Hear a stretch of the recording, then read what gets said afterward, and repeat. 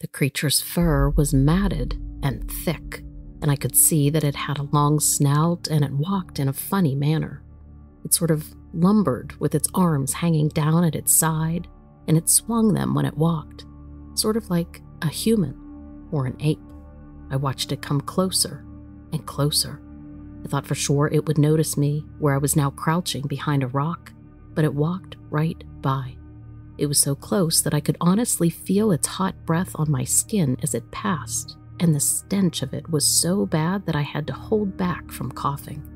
But it never touched me, or looked at me, or even paused its gait. I still can't decide if it knew I was there or not. Subscribe for full stories like this.